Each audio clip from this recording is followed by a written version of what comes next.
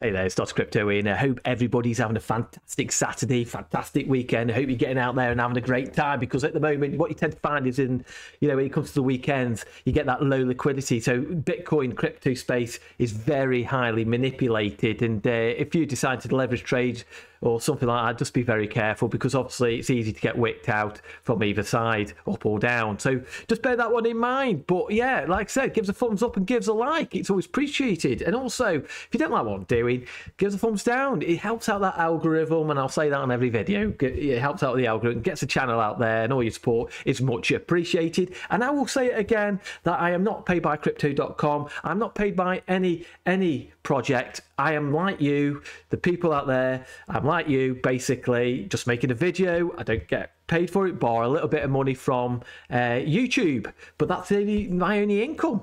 And that, so I just wanted to put that out there as a bit of a disclaimer there as well. Like, I do have an IC card, and I do hold CRO and Bitcoin too. So without further ado, let's crack into it. So we can see Bitcoin in the moment sitting at $68,000. Like I said, the other week it was 57, but we're sitting at 68, not too bad at all.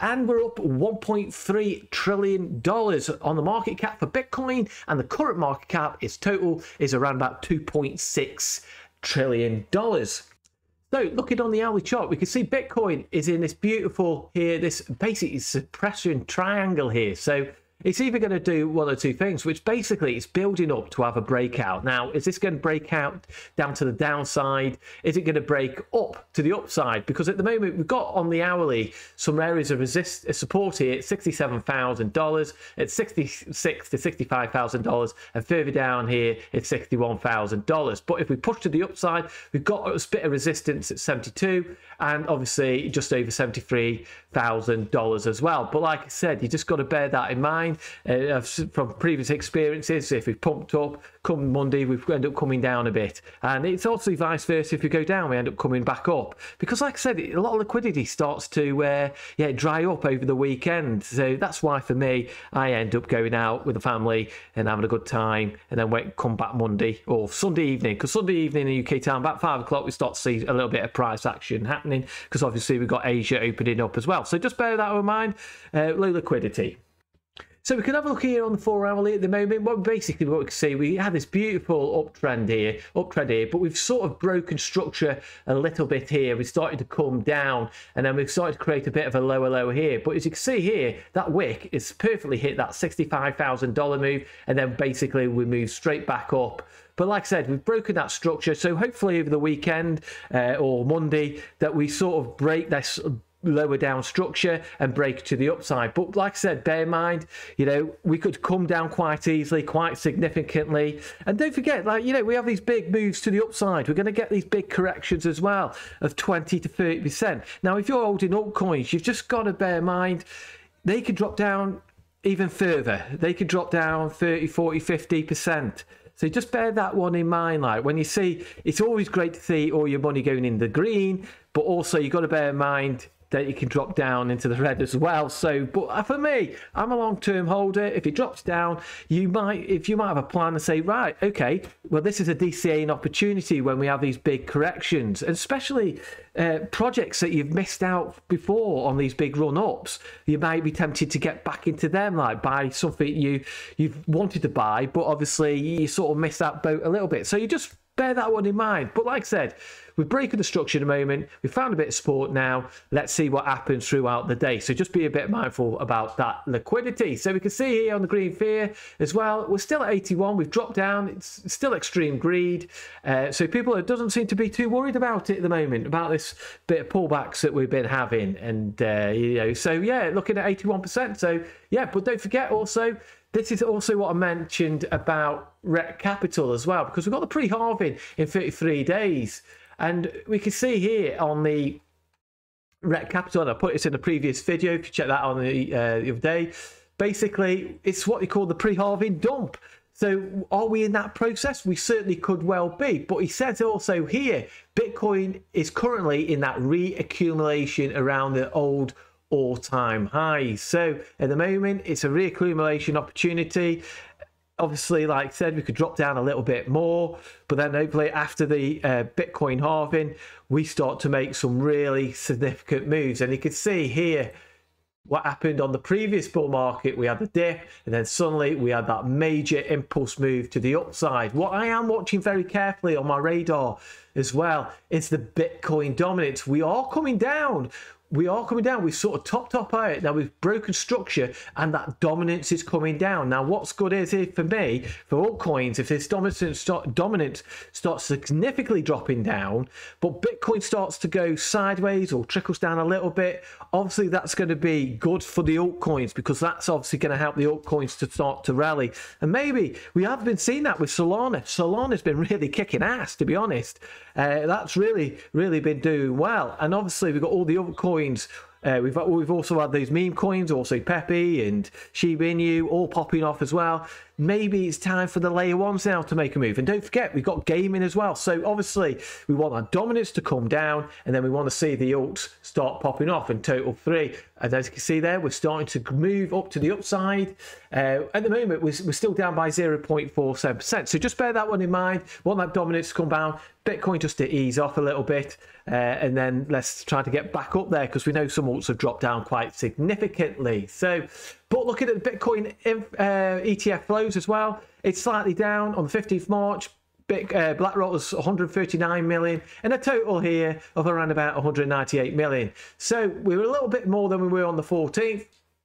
Not significantly though. It has been coming down a little bit. So let's hope it all starts picking back up in the week. So without further ado, let's go and check out a little bit of crypto.com and Cronos. So looking at a chart at the moment for CRO, like I said, we had that beautiful trend to the upside, and we created that rounded top here where obviously Bitcoin did the same and dropped down significantly. And obviously CRO dropped down quite hard as well, and basically creating this V-shape recovery. And basically we've got the trend line here, and basically we bounce off this area of support here, and now we're following a trail up. So hopefully we can make our ways back up to that 16 pence mark. So at the moment we are making our way up. We've got a lot of support here around about that 13 pence mark, and I don't really think we're going to come back down to 9 cents. But obviously we're getting that trail. There's a lot of volume, a lot of strength there, pushing it back up to the upside. Yeah, so looking on the daily, basically we've got that beautiful buy sell sign here. We push straight down into this Lux Algo smart trail. Look at that, wick straight into that smart trail, bounced off it, and like I said, we did that V-shaped recovery, and now we're pushing up, because at the moment we're in this between these two white lines here into this channel here. So obviously if we could push up and break through this channel, like I said, we've got a bit of resistance up here around about 15, 16 pence mark. So obviously low liquidity, just got to be careful. But obviously, hopefully the CRO bulls can come out and keep on pushing us up to the upside. Because like I said, I'm watching that dominance of Bitcoin very closely, and hopefully we can keep on pushing up, and hopefully that dominance comes down, which is going to help in terms of the bulls pushing CRO back up to the upside. But overall, I have every faith in CRO. I really do think that $1 we're going to hit, $1.50 to $2 is going to be in this bull run. So yeah, so it's basically just strap in, hold tight, sit back and enjoy the ride. And like I say, with Bitcoin drops down, obviously CRO is going to take a bit of a hit as well. But if you, like I said, you haven't put more money and you're willing to lose, then you can sit back and just ignore the noise on Twitter. All the people calling $10,000. They've been calling $10,000, some of these bears on Twitter, since we're at $15,000. Now, if you listen to them, like unfortunately some people did, they're still waiting down at $15,000, thinking we're going to still hit $10,000. But thankfully for myself, I didn't listen to people like that. And I've made some nice gains, because I have taken little bits of profits on, but also then when we have these drops, I have put a bit back in. You know, you've got to pay yourself a little bit, haven't you? So, yeah. So overall, CRO is looking pretty strong, and the bulls have created a nice little bit of support down here on this smart trail around here. And the price action concepts here, like I said, just break through this here around about 70. We're going to go back up. I have no two ways about it.